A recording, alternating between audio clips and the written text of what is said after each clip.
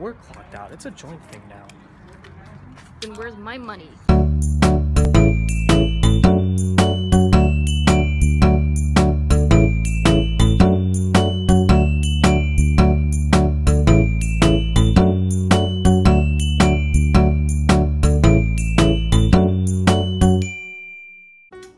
Just making some lunch. Got some onions on the go. I'm gonna add them to this soup. I cut off a slice of the bread that I made yesterday, which is, it's good, but it's very crumbly, which I read up on, and I think that means I added too much flour. And then I'm gonna toss on a little cheese, some hot sauce, because I want to use this up. Should be a pretty banging lunch. In all honesty, I've never looked at myself in the mirror in a helmet. You see those swan boats, Lily? We are definitely doing that. I'm done the earliest I have been in a really long time, which is nice. More time to spend with Grant and Adam, but I get to be in lab at 8 a.m. tomorrow, so kind of makes up for it. So we decided to get Torchy's tacos to go, because this is another Austin thing that we're supposed to try, and we'll see how it goes. What are you getting? I'm getting a brush fire, which is a jerk chicken taco, and a Crossroads, which is a beef brisket taco. A bag of tacos is a very beautiful thing. How do the chips look? I'm about to try one, because I ran out of my own.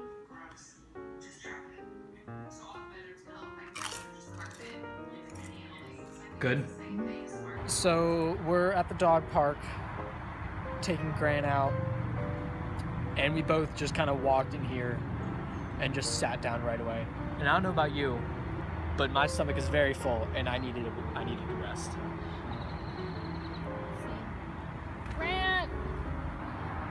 Grant, come here.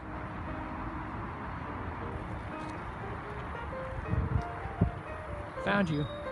All right. So we made it back. It was a little slow, but it's fun enough. Getting around. Do they know what we're doing? Do we vlog that? Oh, we are out to Living for Favor. I keep looking at my watch thinking that it's like another order notification, but it's not, because we're clocked out. Well, I'm clocked out. We're clocked out. It's a joint thing now. Then where's my money? If Grant was a person, how old do you think he would be? Based on how he acts.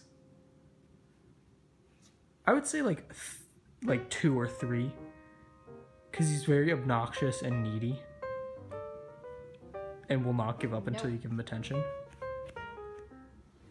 As evident by the fact that he's literally blocking you from doing anything else right now.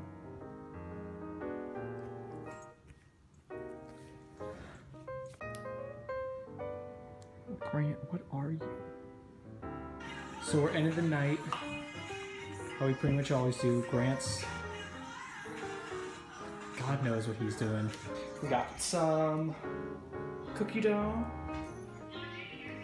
some popcorn on the go, and today we might even go all out and break out the ice cream.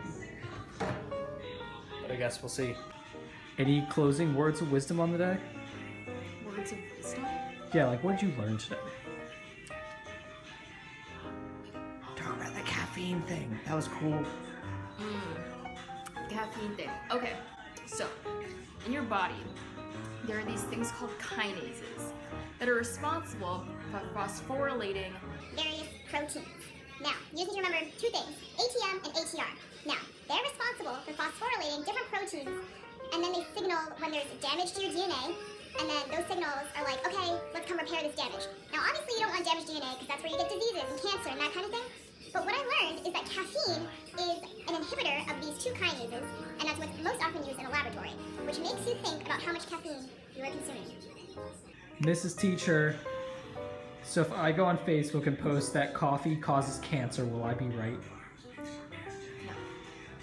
I didn't. Oh. Oh, did you get it?